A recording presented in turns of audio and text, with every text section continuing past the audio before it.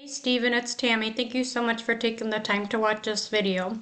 So I just wanted to give you some tips and tricks on how you can optimize your Facebook page a little bit.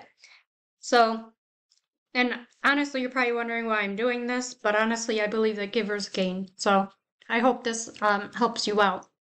What I would do here is I would put your hours that you work. That would help optimize it. I would put your location, Indianapolis in here. And the main thing is I would save your pictures as keywords, so something relevant to your line of work. So instead of download, you want to save those whatever city, like Indianapolis or other cities that you serve. You could do seeding, Indianapolis, tree health, Indianapolis. Those are some good spring and fall cleanup, Indianapolis, for all these different things that you do. Save as Indianapolis or the specific city. And that way Google can take notice of you better and what you do.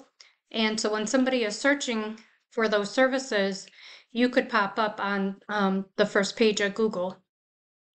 Now I'm just going to go over briefly how having a website could bring you increased income.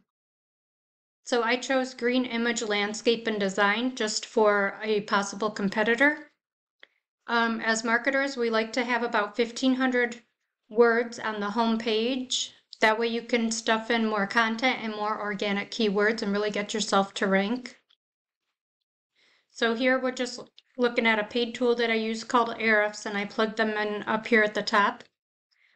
So definitely having more content, you can stuff in more organic keywords. So I will try to find you some more keywords that you can use.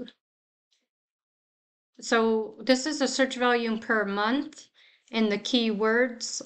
So let's see, 800 people per month are searching green image.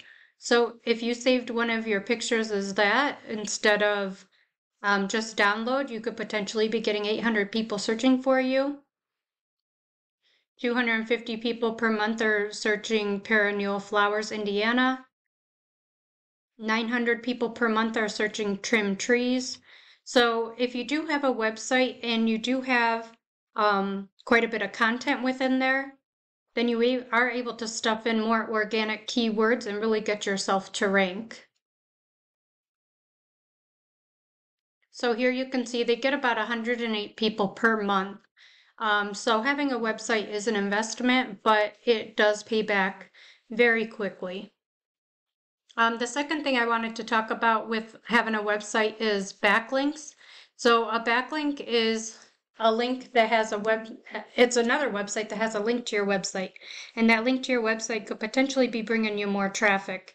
But it's really important to keep in mind that not all backlinks are created equal. So you're going to get a lot more power and trust from Google if you have other landscaping companies linking to you versus Pizza Hut, because the internet knows you're not a pizza company. So definitely getting relevant backlinks would definitely help you out. It's kind of like a popularity contest with Google. Whoever has the most not even the most backlinks, but the most relevant backlinks gets to the top page of the search bar. And then the third thing is citations. So you want to get your business name, address, and phone number listed in various directories as well, like Yelp and Yellow Pages. You're doing great with the Facebook as a good start. It looks like you have 75 followers. So if you are interested in scaling up a little bit, feel free to reach out and I can do more digging and get more information for you and see what could be a realistic goal for your business. I hope this video was helpful. Thanks for watching. Have a great day.